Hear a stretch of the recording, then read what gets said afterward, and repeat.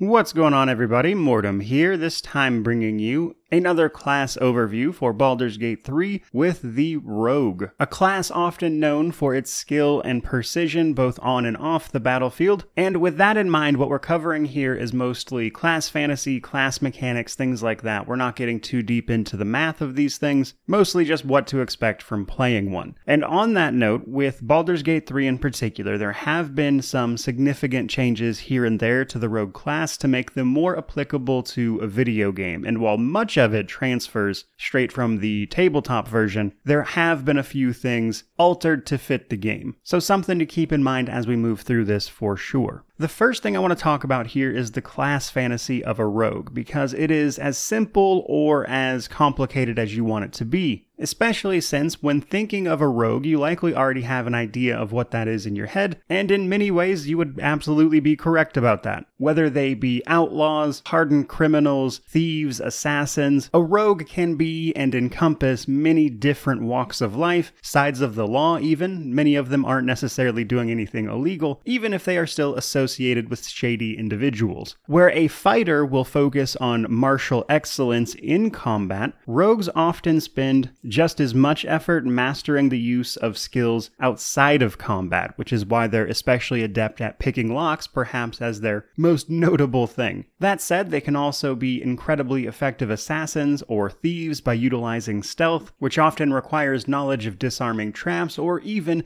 being a really adept climber. A rogue will be focusing on learning as much as possible about the skills necessary to plunder a dungeon or steal from a mansion. And because of that, on the non-combat side of things in particular, you really have a lot of options for roleplay in terms of a rogue, such as where you got those skills from. And we'll double back to that, because on the combat side of things, rogues are known for deadly efficiency. Specifically, they like to exploit enemies' weaknesses, which takes the form of their unique class mechanic, Sneak Attack. And when you put all that together, rogues are typically light on their feet while using their agility to, again, exploit enemy weakness. But when it comes to creating a rogue or playing as one and what you want to roleplay there, it's important to note that while many rogues are very much so associated with criminal dealings, they certainly don't have to be. There are very much so legal ways for a rogue to ply their trade or simply apply their knowledge for what they are good at. This could take the form of simply being a locksmith, investigating things as a private detective, or perhaps even as an exterminator. They might even simply have trained to be a rogue specifically to be a treasure hunter and go adventuring. So because of that, especially on the roleplay side of things, when it comes to playing a rogue, you might want to consider what your relationship to the law actually is. Were you perhaps working for some sort of thieves guild? Were you an assassin for hire? Or maybe the beginnings of a hard life caused you to pick up skills simply to survive. All of which are valid answers for a rogue, which can make them particularly interesting to play. From there though, let's move on to some of our class mechanics, starting with our general info. As a class, rogues focus primarily on dexterity. They're typically going to be using finesse weapons to make use of that dexterity even in combat, but dexterity is often used as the basis for many of their skills as well, such as stealth or picking locks. After dexterity though, you kind of have a lot of wiggle room here. Depending on the subclass you pick up, which may or may not include a little bit of magic, you might want to grab some intelligence to help you out there. Charisma can be especially useful if you pick up skills devoted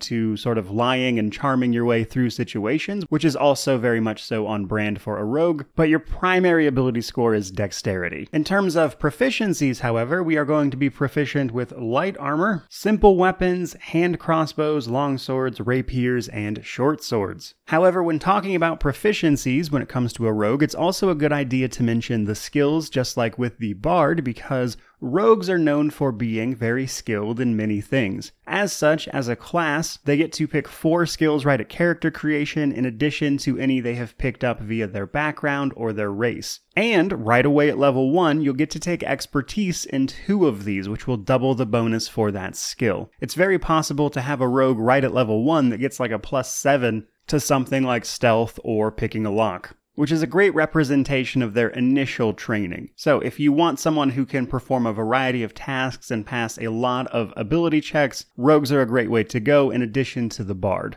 But now let's talk about a few of our class mechanics. Also starting at level 1, and perhaps the defining feature of a rogue really is their sneak attack. And in 5th edition D&D and Baldur's Gate, where a game can be exploited, sneak attack's going to be a big deal. Essentially, what this allows us to do is hit an enemy's weak spot for an extra 1d6 damage at level 1, though this will increase as you level up, to the level cap of Baldur's Gate 3 with a maximum of 6d6, so a potential extra 36 damage. However, in order to make this attack, there are a few prerequisites. You have to have advantage on the attack roll. There's a variety of ways to gain advantage, but in lieu of not being able to get advantage specifically, which is simply an increased chance to hit the target, it's also possible to sneak attack if there is another ally within 5 feet of the enemy, which represents flanking them. Now, in Baldur's Gate 3 in particular, it's worth a mention that this is not passive damage added if the requirements are met, but rather this is a separate rogue ability that you have to activate that will add the sneak attack damage onto the attack. But in the right circumstances, this makes rogues incredibly deadly, because if they hit an enemy while they are not seen, thus granting them advantage, they'll get a significant boost to the attack. Or if you're simply flanking an enemy and they're distracted, you have that potential as well. And this is what makes rogues great damage dealers under certain conditions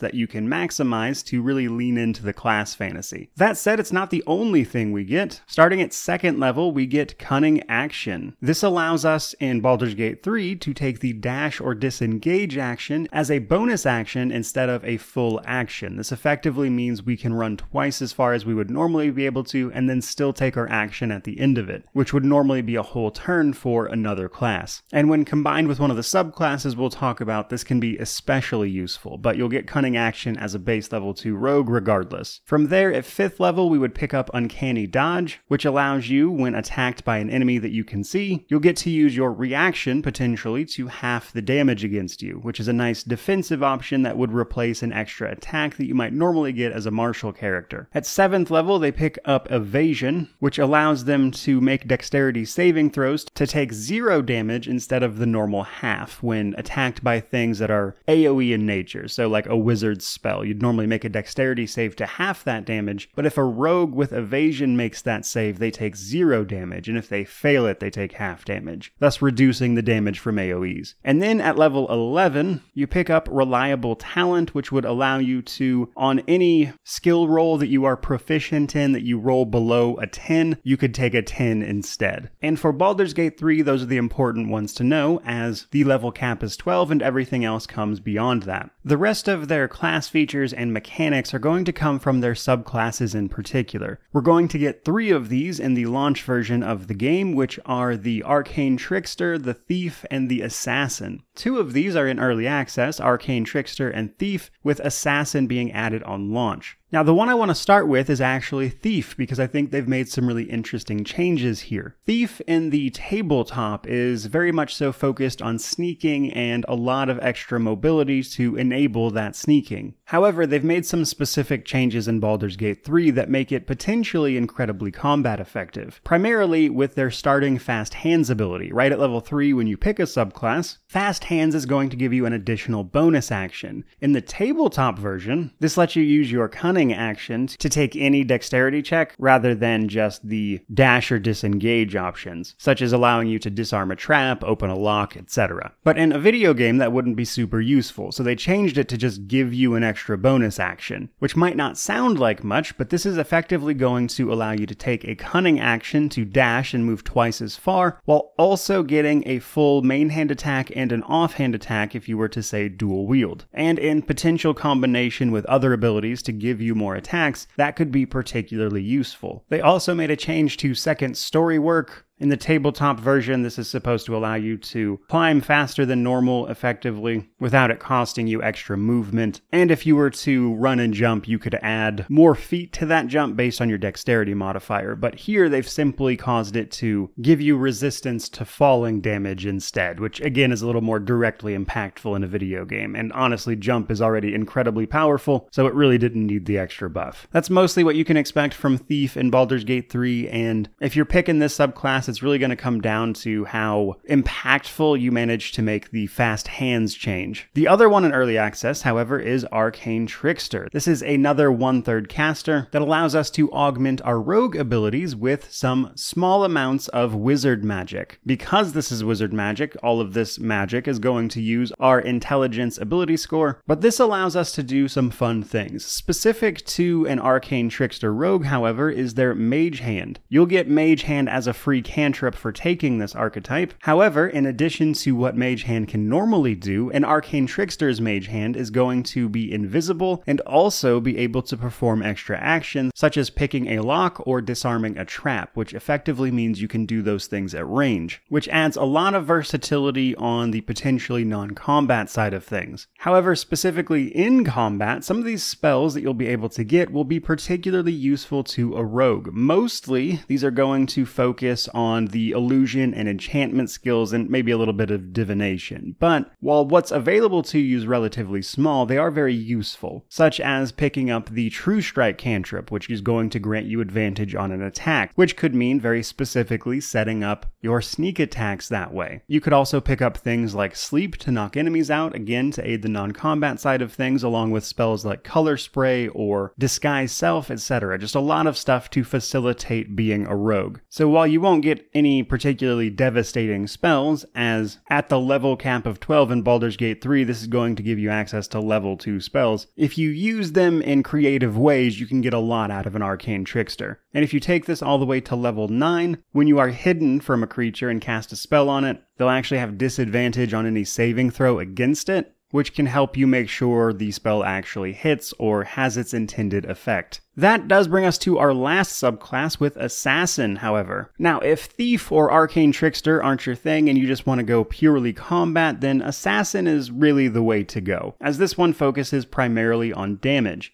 Now, right at level 3, when you pick up this archetype, you gain the Assassinate class feature, which actually does two things for us, and both are very strong. For starters, we gain advantage on any enemy that hasn't taken a turn in combat yet, which gives us the potential to make use of our sneak attack much more than we might get to normally. However, the other half of this is that if we hit any creature that is surprised, say from stealth or a simple surprise round, that attack is automatically a critical hit. And that guaranteed critical combined with our sneak attack damage can make for some devastating blows to enter combat with. And this is why you'll often see people mention multi-classing this with a Gloomstalker Ranger, which also has abilities that focus on dealing more damage right as you enter combat. So these make a particularly deadly combo. In addition to that though, as an assassin, you're also supposed to, at level 9, get an ability called Infiltration Expertise, which in the tabletop version is supposed to allow you to make effectively false identities for yourself to more easily infiltrate places and make your assassinations. However, I imagine that will be reworked in the launch version of Baldur's Gate 3, as mechanically it doesn't quite work in a video game.